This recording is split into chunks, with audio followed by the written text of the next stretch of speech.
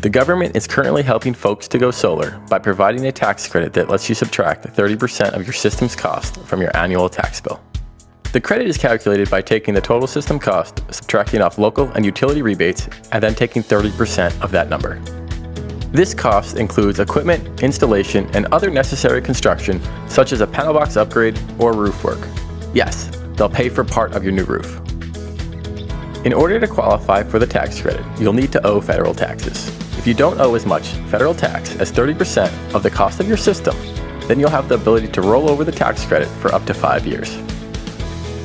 Unlike a tax deduction, the credit is much more beneficial in that it is a direct reduction of your tax bill.